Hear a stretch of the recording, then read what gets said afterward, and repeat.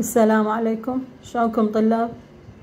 هاي بعد ما اخذنا الهرمونات، هذه اخر محاضرة اللي هي الفيتامينز الفيتامينات، وراح انطيكم اياها بصورة سريعة. يعني اول مرة قلت ما انطيكم اياها بس حتى تستفادون من عندها. الفيتامينات كلكم تعرفوها، are organic، نعرفها are organic compound are also necessary for the growth and health. فإذا هنا الفيتامينات، الفيتامين هي عبارة عن مركبات عضوية، ضرورية necessary للجروث and health، لعمليات النمو والصحة.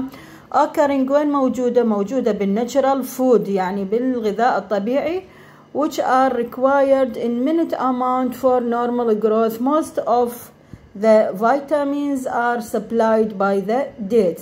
يعني نحتاج هذه الفيتامينات من الغذاء الطبيعي، نحتاج كميات قليلة منها لعمليات النمو، وأغلب هذه الفيتامينات نحصلها supplied by the diet، يعني من الطعام. فإذا يعتبر الفيتامين أول مرة الفيتامين هو بالبداية يعني كان اسمه فيتامين فيتا أمين، يعني على أساس هي أغلب الفيتامينات هي بها مركبات قاعدية بها مجموعة أمين. بعدين اكتشفوا لا، قسم من عندها بها مجموعات حامضية وغيرها، فشالوا الإي من الأمين، فصار اندمجت اللفظتين فصارت فيتامينز. فإذا نعتبر الفيتامينز هي عبارة عن أحد مكونات الغذاء العضوية الضرورية لقيام نسيج معين أو عضو معين أو مجموعة من الخلايا بوظائفها الاعتيادية وبصورة طبيعية. الفيتامينات هنا راح ناخذها بصورة سريعة. The vitamins have been classified into، تصنف الفيتامينات إلى صنفين رئيسيين، اللي هو fat soluble vitamins و water soluble vitamins. الفات soluble vitamins يعني الفيتامينات الذائبة بالدهون. there are soluble من اسمها بالدهون، إذا الذوب بالدهون solvent، soluble in fat solvent. vitamin in this group تحفظوها.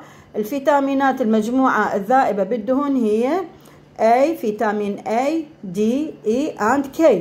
أما الووتر soluble vitamins الفيتامينات الذائبة في الماء there are water soluble يعني ذائبة بالماء and include تشمل كل مجموعة فيتامين B وفيتامين C. فيتامين C هو الأسكوربيك أسيد، سامعين بي أسكوربيك أسيد، يسمونه حامض الأسكوربيك. اكو مصطلحات هنا بس عندنا بالفيتامينات، هو الديفيشنسي، هذا حامض الاسكوربيك. قلنا حامض الاسكوربيك ديفيشنسي يعني نقص فيتامين سي. شو يسوي؟ شنو يؤدي الى كوزز سكيرفي ديزيز، يؤدي الى مرض الاسقربوط. سكيرفي ديزيز مرض الاسقربوط او مرض التهاب اللثة.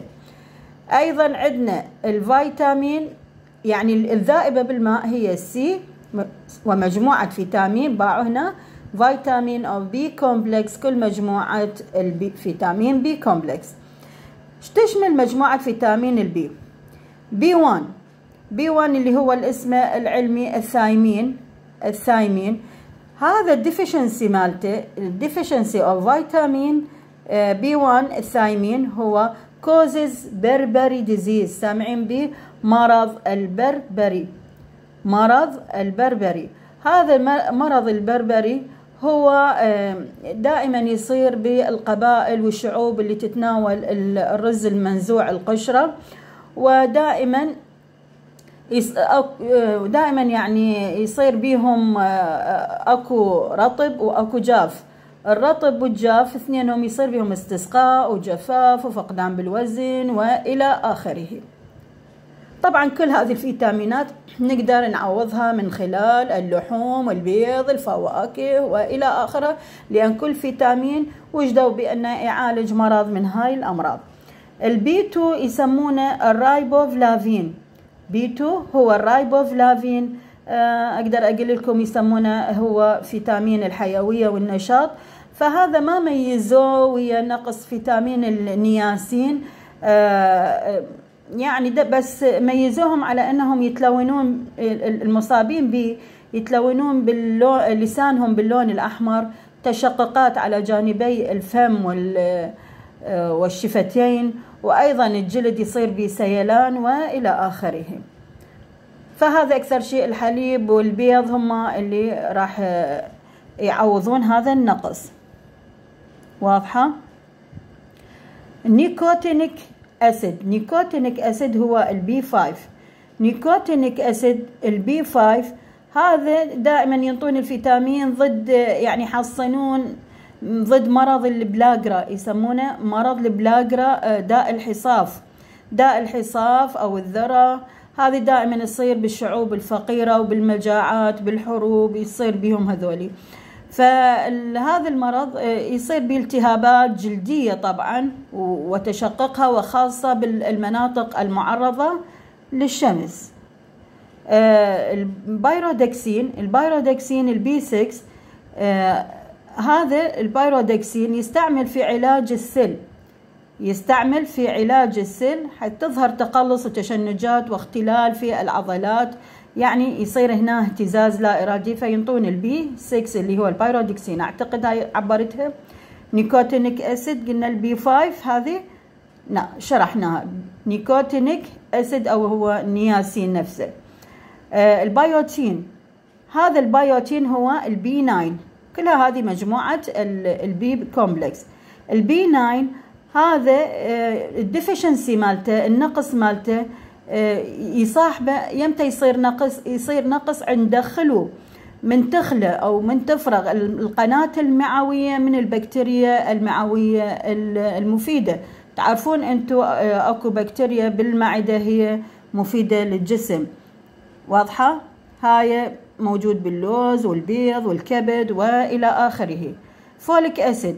فوليك أسيد هذا تعرفونه سامعين به أكثركم، هذا دائما ينطونه للي عندهم أنيميا، فإذا ينطونه لتأخر النمو وفقر الدم. أنيميا يعني فقر الدم.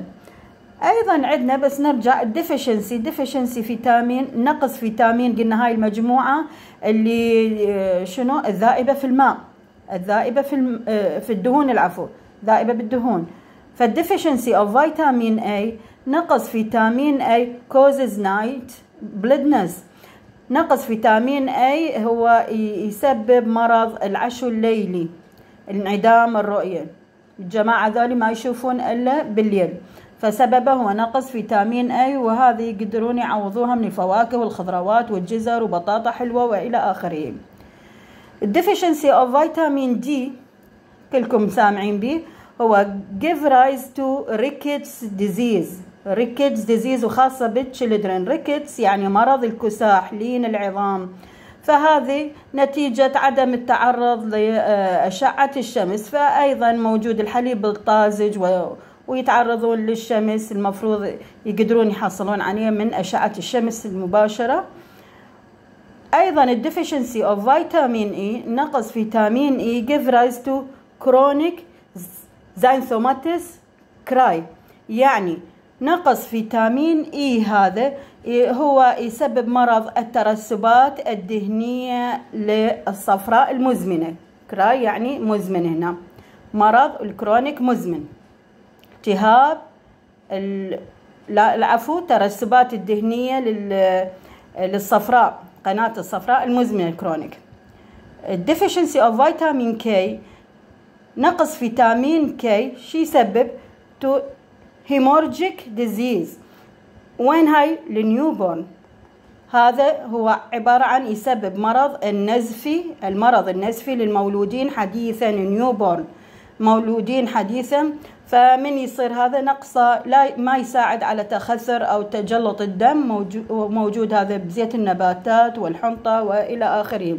يعني هذا ما يسبب تخثر بالدم، وإنما يصير سيولة ونزف، فيصير عملية مرض نزف دائما للمولودين حديثا أكثر شيء يتعرضوا لها.